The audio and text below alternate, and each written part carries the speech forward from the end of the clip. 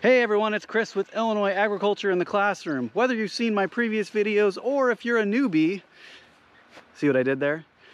You're in the right place. Welcome to Bee School.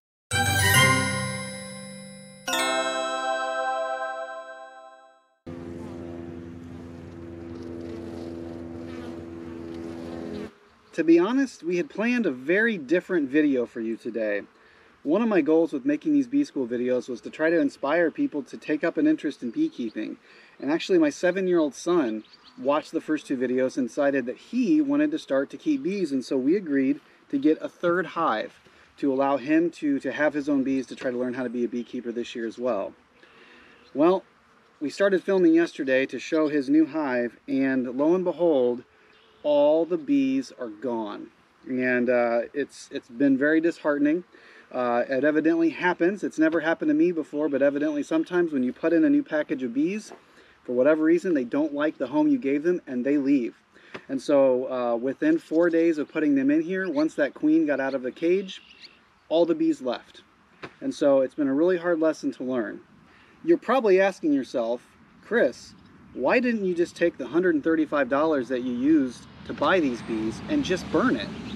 And yes, that would have actually been a lot easier if we had done that, but we've learned some valuable lessons, and I'd like to think that we're better people because of it.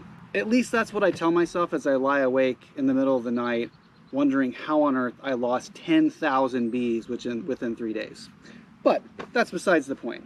I promised you today that I would show you the parts of a beehive, and I have an empty beehive sitting here now, so it's going to be very easy for me to show you all the different components that make up a beehive. We'll start at the front of the beehive. So this is the bottom board, and so this is a landing area for the bees to get into the hive. We use screen bottom boards. I'll show you here. So the underside of this is screen and open year-round, all the time. There's a number of reasons why you would do that. Partly is for ventilation. It also helps with an insect pest of bees called a varroa mite, that once they get knocked off the bees, they fall through and they can't get back into the hive. So I've been really happy using these vented bottom boards. This is an entrance reducer. So when a hive is small, you would want a small entrance because they have to guard this entrance. And so you'd keep that small entrance. As the hive gets bigger, you can move this, and I can turn it and have a bigger entrance, and then as they're full, I can just open it up completely, and then they would have easy access to get, tens of thousands of bees in and out of there every single day.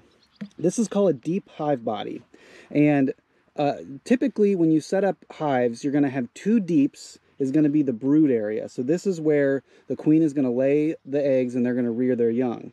Anything above those 2 hives is going to be supers. And so I use medium supers. And so they're shorter than the deeps, and that is where the actual honey that I would potentially take is located. So this is a deep hive body. This is the outer cover. See, we have a rock on top to keep it from blowing away. So the inner cover comes off, the outer cover comes off, and then this is the inner cover. You can take that off. And then here, I don't have this full of frames because we just put a new package in here, and some of them I didn't fill them up yet. So these are called frames. So this is a 10-frame hive. So 10 frames would fit in here. You can also find 8-frame hives that are a little bit smaller. One disadvantage to these deep hive bodies is that they are extremely heavy when they're full of honey and bees and everything, and so it gets very hard to handle. And so some people use smaller hive bodies because it's a little bit easier on their back. So these are frames. These are wood frames with plastic foundation, and this foundation has been coated with beeswax to make it a little bit more attractive to the bees to get them to start pulling out some honeycomb. You can see this is where I had the queen cage attached, and the bees did actually start pulling out some comb, but they didn't do very much of it, and then they left. So I choose to use black foundation because it's a lot easier. As you can see, if you look into these, it's a lot easier to see what's going on inside those cells with that black background. So you can see the eggs and the larvae and all those different things a lot easier with black foundation. So these are the frames.